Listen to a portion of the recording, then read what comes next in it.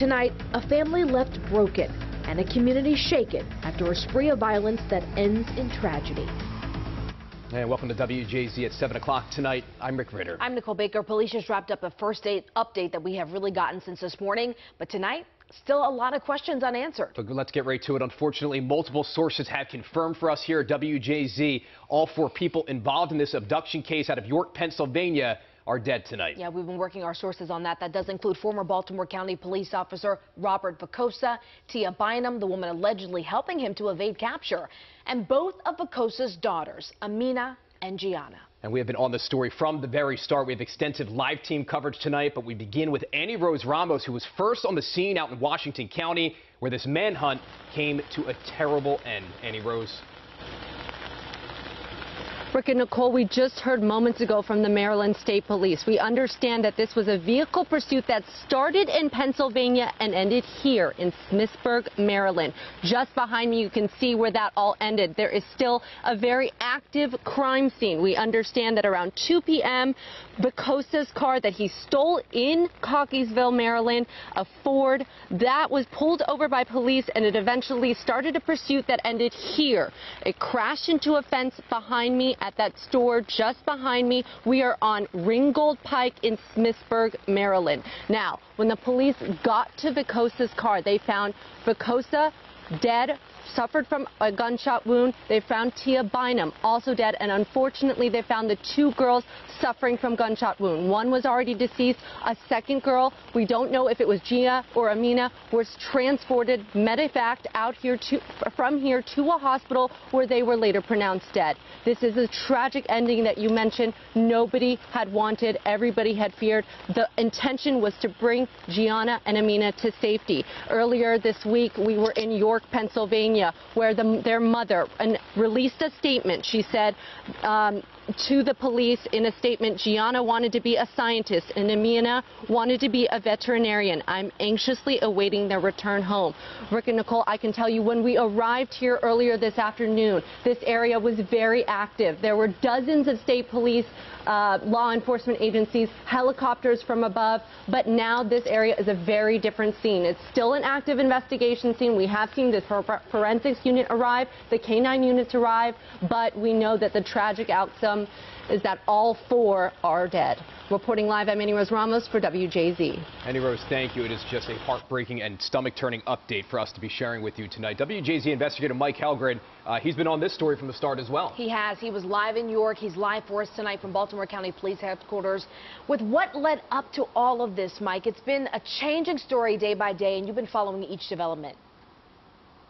It certainly has, Rick and Nicole, and I can tell you this is, of course, not what anyone wanted. Police had been pleading for days for the suspects in this case to turn those little girls over to someone and leave them out of this and make sure that they could go safely home to their mother. You heard Annie Rose reference that statement that the mother gave, and she was also a victim in this. She was held at gunpoint for hours inside of her home in York, Pennsylvania by her estranged husband, Robert Vicosa, and police say that Sergeant Tia Bynum was involved in that plot. She also provided assistance to him.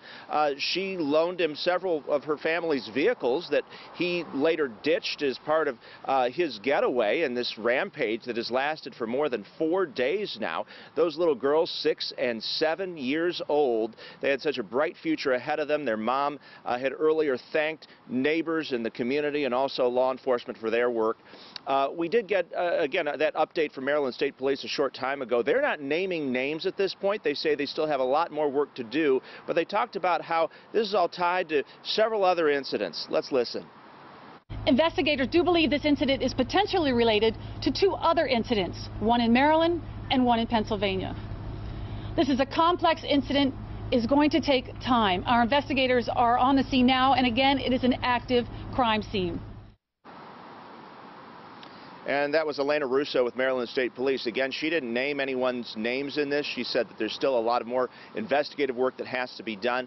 We can tell you on Vicosa's background, he was fired from the Baltimore County Police Department back in August, and Sergeant Bynum, she had her police powers revoked and she was suspended once all this plot came to light. They were both charged with crimes in Pennsylvania. Reporting live in Towson, Mike Helgren, WJZ.